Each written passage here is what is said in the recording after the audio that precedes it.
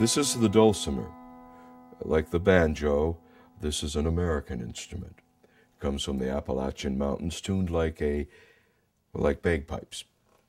We're going to do a song from a sort of fundamentalist Christian revival time, but that happened back in the very late 1700s in this country and in the forest of the frontier. They would have camp meetings where people would come, they'd bring their whole households and camp out to get the Spirit of the Lord moving within you, sometimes for 3 weeks. And folks would develop the shakes, and when the Spirit of the Lord started moving within them. In fact, one woman shook for 3 days. They had to sit on her, apparently, to, keep her from shaking away. At any rate, we have some wonderful songs that come from this period of time that echo the images of these frontier forests and the rivers. And this is the best known. 1790s. The frontiers and forests of America.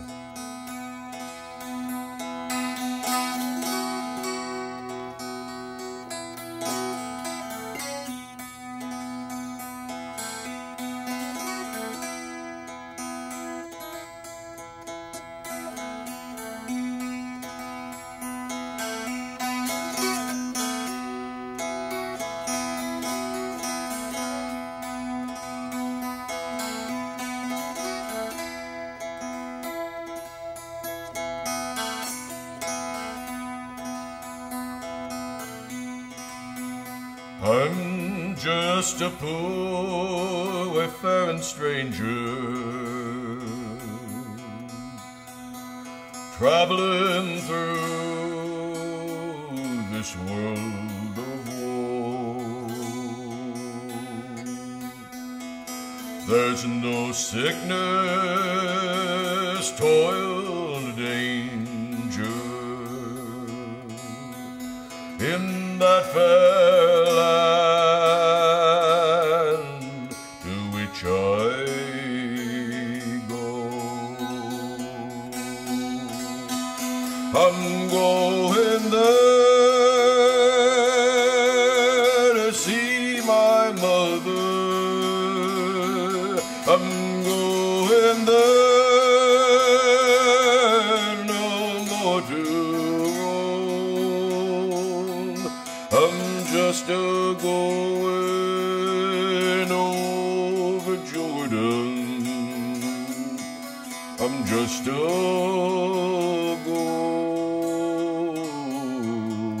over home.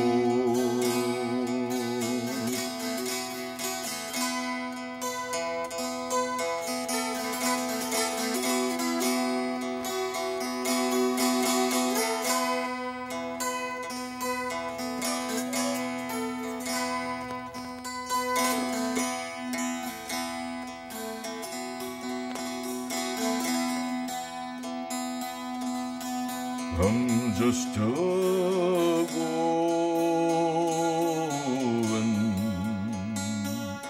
over home. My father lived and died a farmer,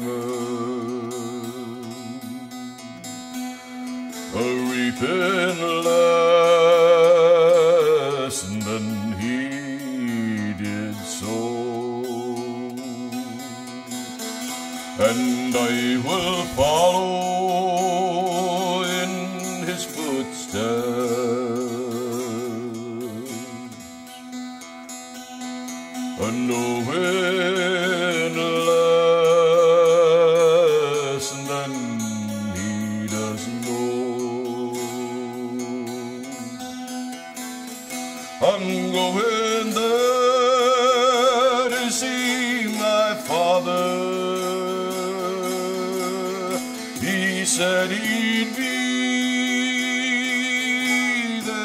when I come,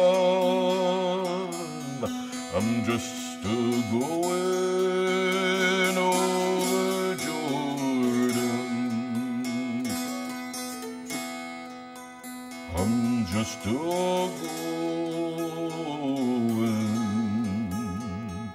over home.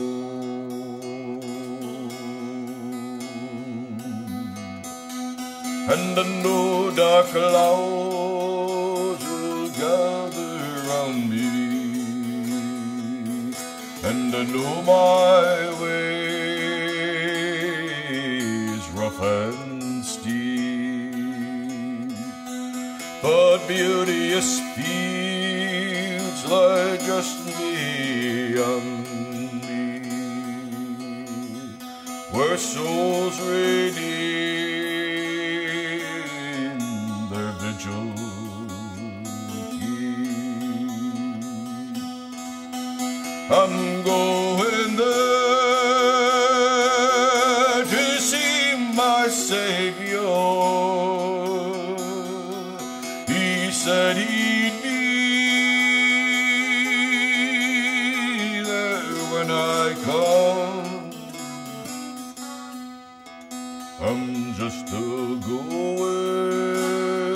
over Jordan. I'm just a going over home.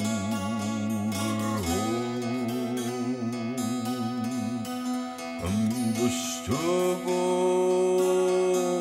over Jordan. I'm just a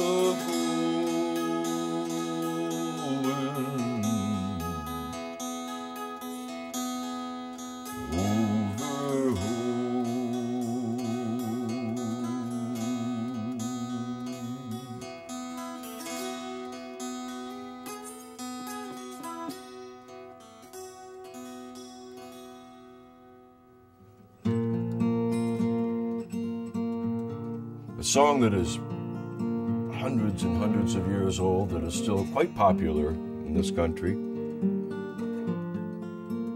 Came over with the Pilgrims, and was sung in the early settlements, certainly around the campfires of the American Revolution, all the way up through the, well, Civil War.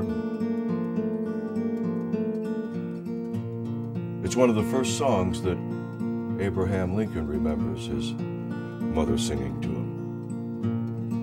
The ancient, classical English ballad, broadside ballad, Barbary Ellen.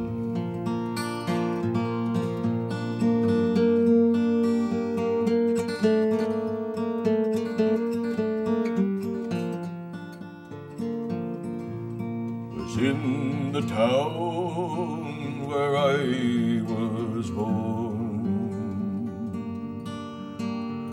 there was a fair maid dwelling, made every youth cry well a day,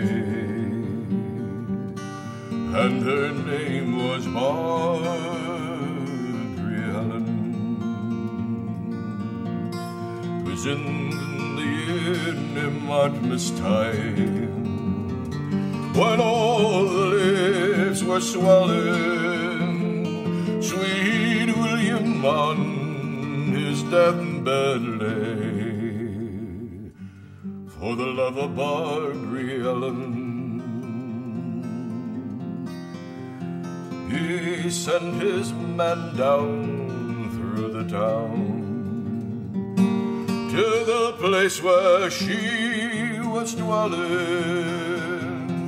Oh, haste come to my master dear, if your name be Barbary Helen.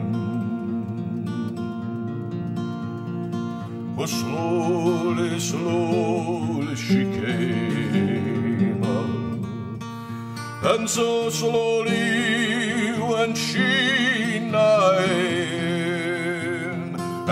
sighing sad as she drew near to his bed. Young man, I think you're dying. Yes, oh, I'm sick, I'm very sick. And all for me, Barbara Ellen, oh, pretty maiden, pity me, for I'm on my deathbed lying. Oh, didn't you ken, young man, said she, when all in the tavern drinking, a toast you gave to the ladies all, but you slighted Barbara Ellen.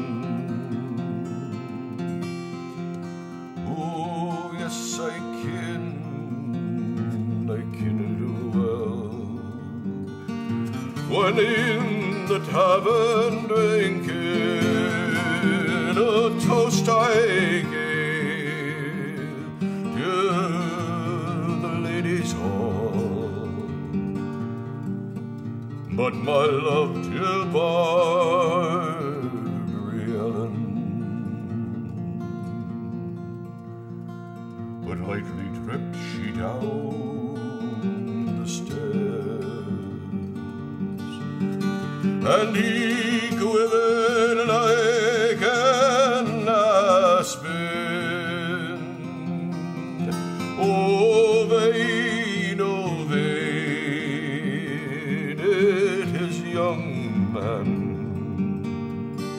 to own for Barbara Ellen.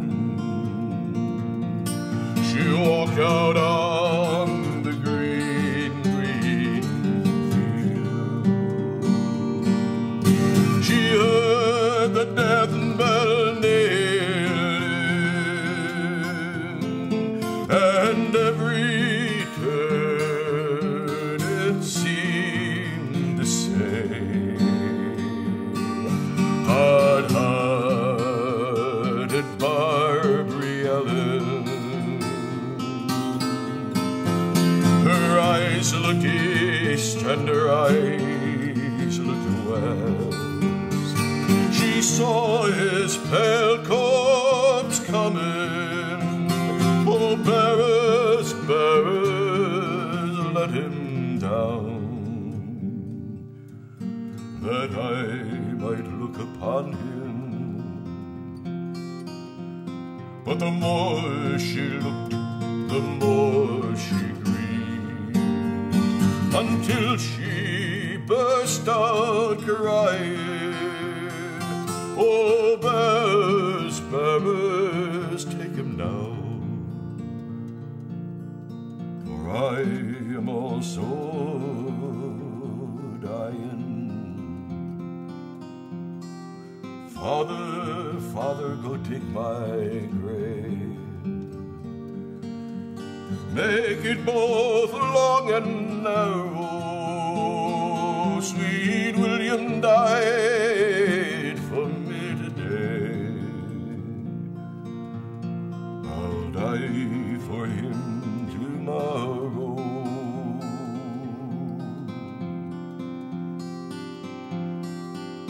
She was buried in the old churchyard, and William's grave was nigh her, and from his breast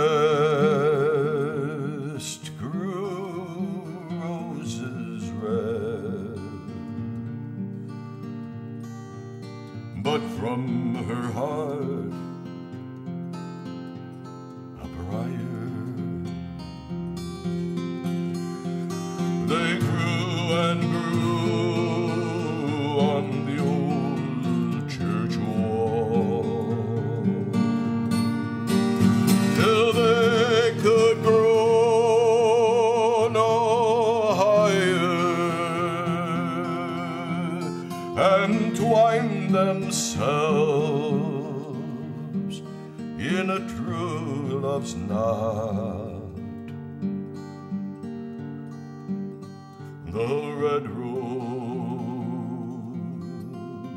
and the briar,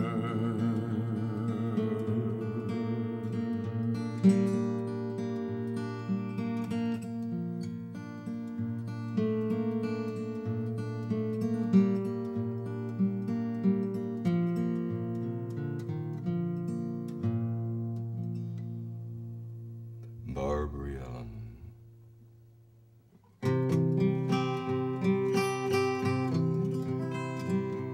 I sing a lot of songs that are directly related to history. But there are those songs that were always in the background, the pop songs of the day. Just like pop songs of now, they could be really silly. Now, the one I'm going to sing for you, it's actually a couple hundred years old before it even came to these shores in the 1790s. Then it echoed all around the music halls of New York and Philadelphia. Philadelphia, by the way, was where Meriwether Lewis was studying up for the Lewis and Clark expedition. So you know that that song was going through his head. Makes you wonder if it didn't echo from some of those campfires up along the Missouri River and all the way over to the Pacific coast. And George Washington loved to dance. Oh, yeah. And was known for being a beautiful dancer. So even in his later years, you know that this song was ringing through his head, too. You might even know it.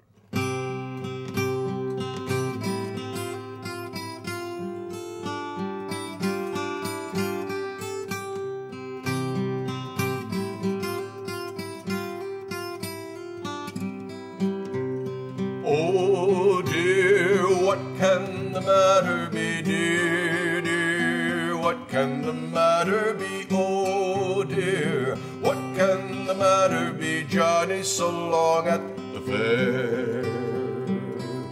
Oh dear, what can the matter be, dear, dear? What can the matter be? Oh dear, what can the matter be? Johnny's so long at the fair. He promised to buy me a fairing to please me, and then with a kiss he vowed to deceive me. He promised to buy me a bunch of blue ribbons to tie up my bonny brown hair. Oh dear, what can the matter be, dear, dear? What can the matter be? Oh dear, what can the matter be? John is so long at the fair.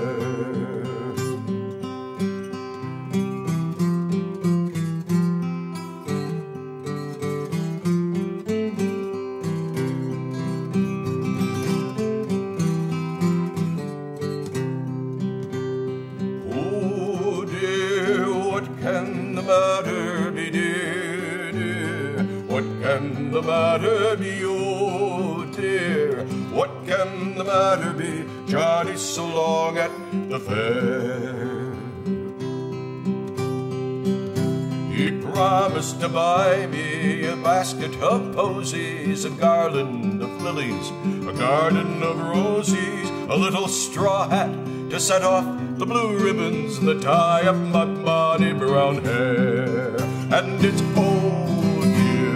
what can the matter be, dear, dear? What can the matter be, oh dear? What can the matter be? Johnny's so long at the fair.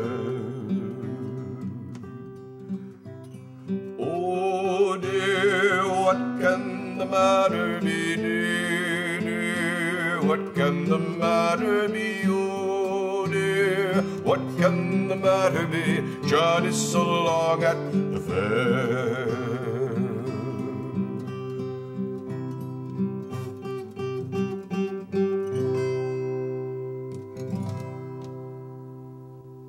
Oh dear, what can the matter be? Okay, here's another song, an American song. The music, Samuel Ward. New Jersey, right around the turn of the last century, 1900. Musician, and had a music store, and was inspired by a passage in the Bible, "O dear Mother Jerusalem," to write a musical piece, a tune. And he published it. Just a little bit later, a lady from the East Coast, but visiting friends out in the Rocky Mountains, Catherine Lee Bates, writes a poem as she's sitting up on Pikes Peak overlooking the country. And the people put the tune and the poem together. There was even a contest in 1926 to see what would be. There are over 900 entries of music, but it was decided, no, it was this Materna, Samuel Ward. Nobody knows if they really met each other. They probably never did. But we're talking about a folk song again, at least in my book.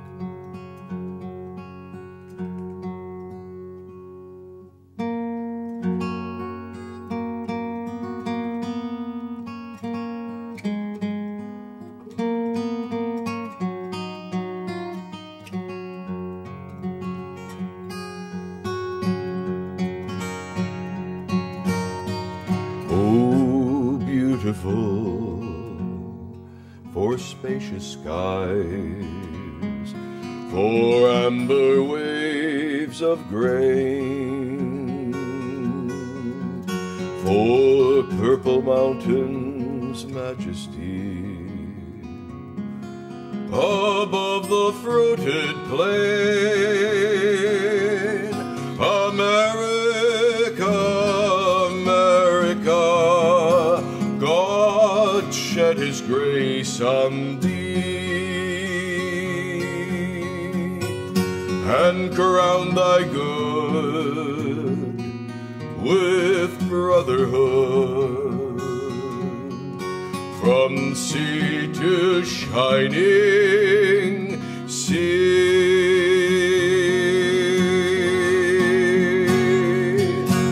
Oh, beautiful for pilgrims' feet, who stern impassioned strides, a thoroughfare for freedom deep, across the wilderness, America, America, God mend thine every flaw, confirm thy soul in self-control, thy liberty in law.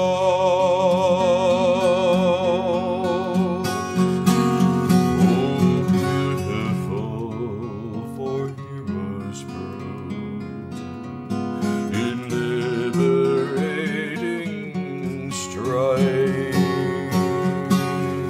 who more than self their country love, and mercy more than life. America, America, may God thy gold refine, till all success be nobleness, and every gain divine.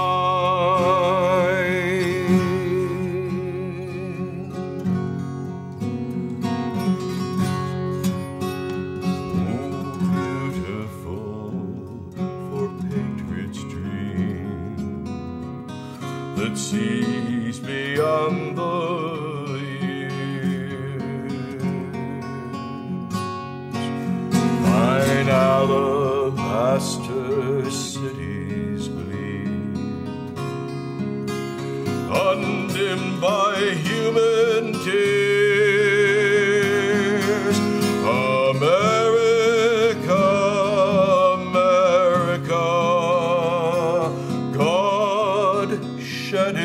grace on thee, and crown thy good with brotherhood.